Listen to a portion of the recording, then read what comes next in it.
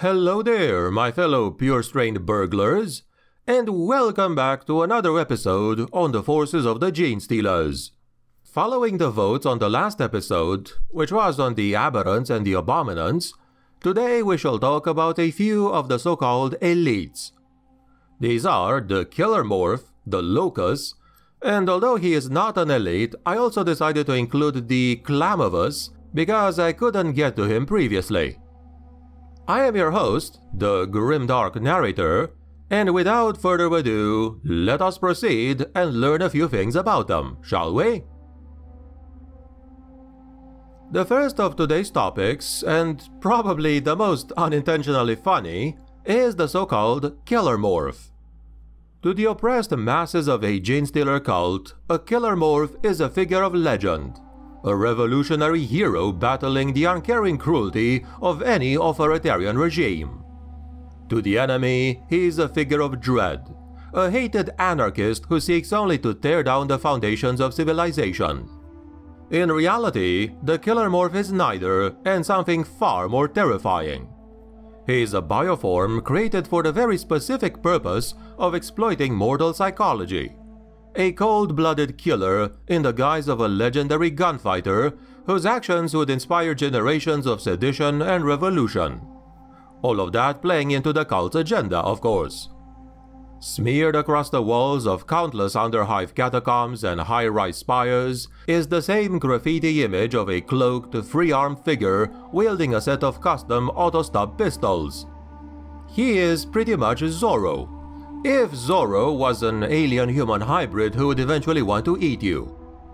Which in turn kinda makes me sad because I know some of you are too young to know who Zorro is.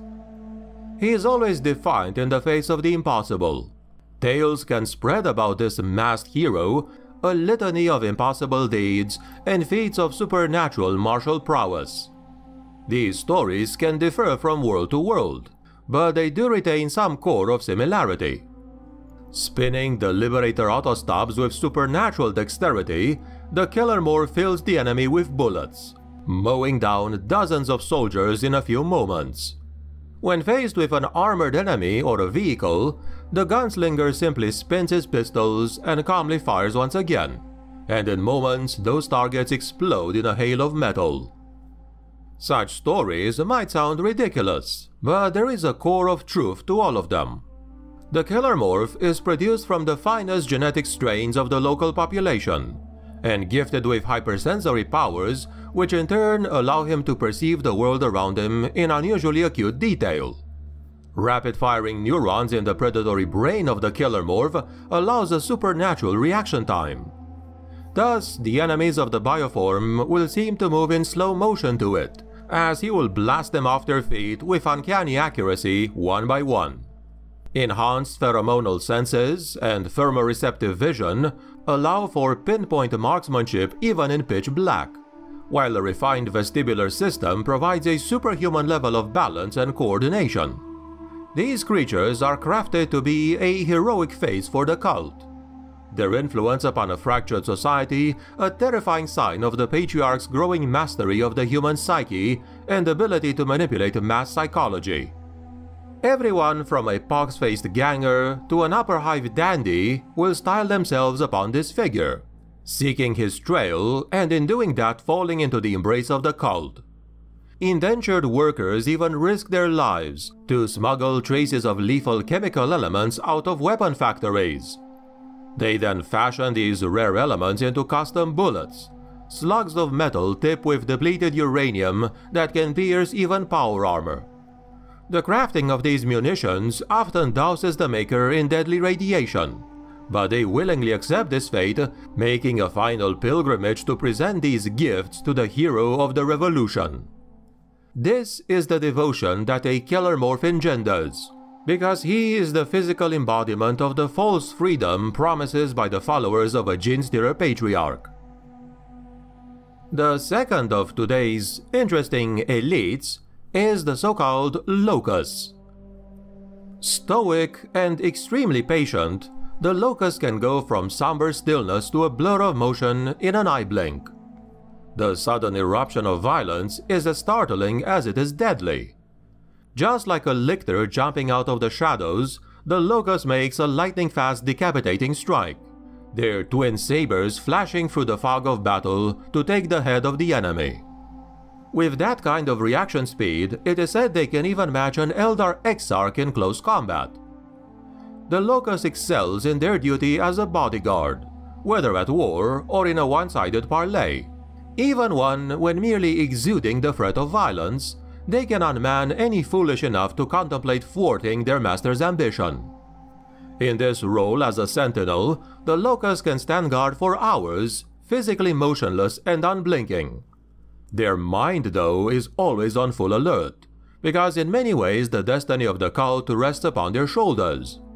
Their main duty is to act as the eyes, ears, and blades of a Genestealer's Magus. At casual inspection, the Locus will seem like no more than a statue, merging with their surroundings by wearing the simple hooded robe of a monastic servant. This can be entirely unassuming, often beneath the notice of the haughty dignitaries of a world or the hulking warriors that strike the battlefields of the 41st millennium. Of course, this is deliberate, because those who underestimate this vigilant guardian will only get a split of a second to realize their mistake before the blades of the Locus will arc towards them. The blood of many a stealth adept or would-be head-taker has covered these artfully crafted weapons, the Locus licking them clean with their long black tongue before putting them back in the scabbards. Even overeagle cultists have met their demise on the points of the Locus's swords, for these elite bioforms are not partial to subtlety. They only know the binary divide of a trespasser and a corpse. The twin blades are far from the only weapons of the Locus, though. Beneath their monastic robes they have hidden limbs tucked away, small but mighty, and a long segmented tail that ends in a curling toxin spike. To witness a Locus in full form is to see a shrieking, limb-thrashing monster erupt from beneath the serenity of a monkish facade. Once the enemy is dead, the robes go back in place, and the Locus regains their former calm in an instant. The Locus also carries a Rod of Office, which is in fact a complex neurological transmitter known as a neurotromal rod, crafted for them and them alone by the Genestealer's Magus. This tool sends out destabilizing frequencies designed to upset synapses and thought waves. When a Magus goes to negotiate with a powerful figure, such as an Inquisitor or an Arch-Cardinal of the Ecclesiarchy, a Locus is always nearby. Should the unnatural charisma of the Magus prove insufficient to achieve the cult's agenda, then the Locus will take over. They will subtly turn the handle atop the neurotromal rod so as to increase the field of mental disruption emanating from the weapon. This can include harrowing visions, splitting migraines, or terrifying brain spasms in the minds of nearby non-cultists. Those who are wise enough to realize the source of their sudden anguish may reach for a weapon or a pistol, only to be cut down in what the Locus and the Master can claim was just self-defense. The third and final figure of today is the so-called Clamavus. To their fellow cult members, the Clamavus is a spreader of truth. They are seen as a hero who broadcasts the creed of the cult far and wide. To the enemy, they are an information assassin supreme, sending audio viruses into the planetary Vox network and dismantling enemy communication. It is their mission to create an aura of fear and confusion that their kin can exploit. In their hands, even raw data can become a weapon. Each of these hackers is a 4th-generation hybrid. Utilizing a custom-built Vox interceptor array, the Clamavus splices into the enemy broadcast signals and echo casters.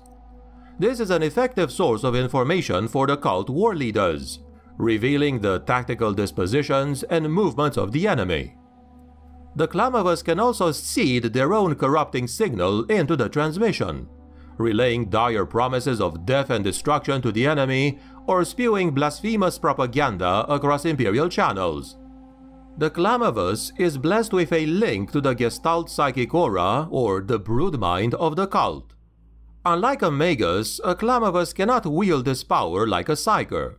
Instead, they transmit the nullifying, distorting resonance of the shadow in the warp via language and vox signal. Each static hiss of the Clamavus' scrambler array is attuned to the unified consciousness of a billion indoctrinated organisms. A choir of abnormal minds howling in supplication to the hive mind itself. When overheard at close proximity, this audial virus can cause a devastating psychic overload. Any soul unlucky enough to stumble into earshot of such an intense audio signal can suffer immediate cranial rupture, their brain boiling in their skull as they are unable to contain the magnitude of the alien symphony. Tau battlesuit pilots have died in their harness, drowning in blood as their veins burst and their bodies hemorrhaged. Even space marines have fallen victim to this audial onslaught. The booming oratory of a Clamavus is as close as many cultists will ever get to hearing the holy word of the Gene Father, the Genestealer Patriarch. When the voice of a Clamavus echoes down across the spires and hablocks of a hive city, all those carrying the genetic legacy of the Tyranids know that the time has finally come to sunder their chains. The propagandists of the cult preach at high volume upon the battlefield, but in the years they spend in preparation for the Grand Uprising, they use far more devious methods to spread the creed. Carefully crafted data slate texts and hymnals, riddled with double meaning, are distributed among the population, to better prepare their minds for the dubious truths preached by the cult leaders. Even the Imperial Guard's Guide to Frontline Warfare, the famous uplifting primer, has been rewritten to serve the cult's agenda. And then crates full of this altered text have been swapped with the proper Departamento Minitorum shipments, paving the way for later indoctrination. Although, given the amount of nonsense written in the uplifting primer to begin with, I doubt that rewriting them can do that much damage.